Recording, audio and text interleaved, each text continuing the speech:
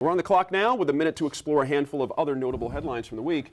First on the agenda, early voting began in Albuquerque for an election that includes a runoff for city council, and that would be in District 7 between Republican incumbent Janice Arnold-Jones and Diane Gibson, a Democrat. Also on the ballot is a special election to determine whether late-term abortions will be banned in the city. Voters can choose whether they are for or against the, quote, pain-capable unborn child protection ordinance, which includes a lengthy description on the ballot. Sophie, a federal judge in Texas, however, struck down a different bill, but one that was also about abortion restrictions. The same, but not really. That was my right. You like that? And he struck down a not like the bill. So what is interesting about the Texas legislation is that the Texas legislature actually passed a 20-week abortion bill similar to what's on our ballot here, and the Texas courts did not strike down the 20-week ban, and the reason is there was not yet a lawsuit about it. If this ban is passed, a woman will have to bring a lawsuit. This is my understanding. A woman will have to bring a lawsuit saying, I am harmed by this. I'm attempting to get an abortion at this time. And so someone will actually have to go through that experience in order for this to be addressed. Interesting. Antoinette. And it's sad to say, because I've said all along, I don't think that this, that it's constitutional. And so to have to put someone, a real person, in that position, and all of the energy just to get that struck down. And I think it will get struck down. It's really, it doesn't have an option to preserve the health of the woman. And that alone, I think, is problematic. That's interesting, and I hold you guys there.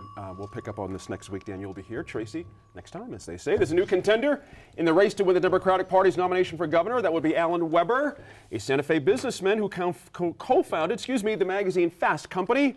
Told Santa Fe, New Mexican reporter Steve Terrell that he has, quote, a lot of experience in business, economic development, and issues like public education. Tracy, that sounds pretty good, because the guy, first, seems like he can write his own checks.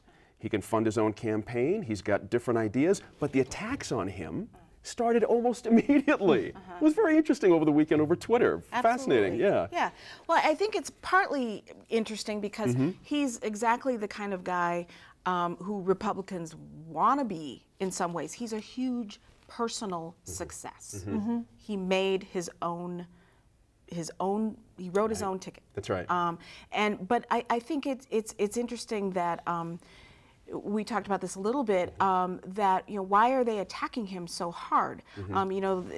If you believe the polling and all of that, the Republicans and the Martinez camp are in, a really great position right now. So you have to ask, well, why are they reacting so hard to this supposedly, very long shot candidate? Absolutely. Dan, your thought on that? I mean, they're going to attack as Governor Richardson did whenever anybody poked their head out to run against him. That's what you do. I think what we see here, and I don't know the man, so I'm not going to make any personal attacks on the guy, but I mean, he's clearly not from New Mexico.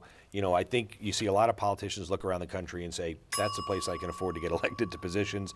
I'm going to go there. So it'll be interesting to see if he has the ability, the wherewithal to even make it through the Democrat primary. There's been a Kennedy or two that's done that, moved across state lines to get political office. And there's been Republicans that have done it too. Sure, so. absolutely. 10 years in advance seems like a lot of planning. Exactly right. Case, I don't know if I'm going to hold you guys there on that one. A 3.5-hour hearing before the House Committee on Wednesday. Health and Human Services Secretary Ms. Sebelius apologized for what she called a miserably frustrating experience for too many Americans trying to access the government's health care website. And New Mexico Senator Tom Udall and Mr. Heinrich, both Democrats, have joined many Republicans in requesting that delay for the deadline for people to obtain that coverage under the law. We start with Sophie on this one. We'll make a quick change here. All large-scale websites usually have a bit of a hiccup going forward. I think that's true, yeah. But the president's speech in Boston early in the week was fascinating. They had problems in Massachusetts. Now 93% of their folks are covered, if not a bunch more than that. But the problem of people, their insurance being dropped has reared its head as well. Touch on a few of those in the 15 seconds. Okay, so the issue, the issue here is that that there are a number of plans that are so insufficient, unfortunately, that they cannot, in fact, comply with the minimum requirements to be considered insurance anymore. That's right. And rather than administratively handling it in-house, those insurance companies are saying, we're dropping you from your old plan, you need to pick up with a new plan. The people who are on those plans do have time to pick them up, but it's a little scary when you get that letter. This isn't that working. needs to This be isn't working, addressed. and the reason it's not working, and you brought up Massachusetts. The big difference is Massachusetts, the subsidy went to the employer on behalf of the employee.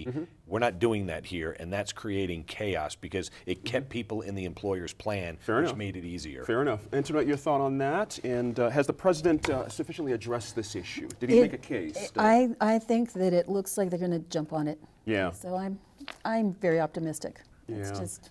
Got to hold you there, guys. Sorry about that. A little short on time. Dan, thank you. See you next week. Tracy, always good to be here. Antoinette, good to see you. Sophie, see you next week.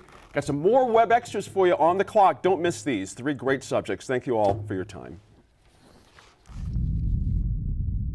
As always, all of us here at New Mexico in Focus appreciate your time and your effort to stay informed and engaged.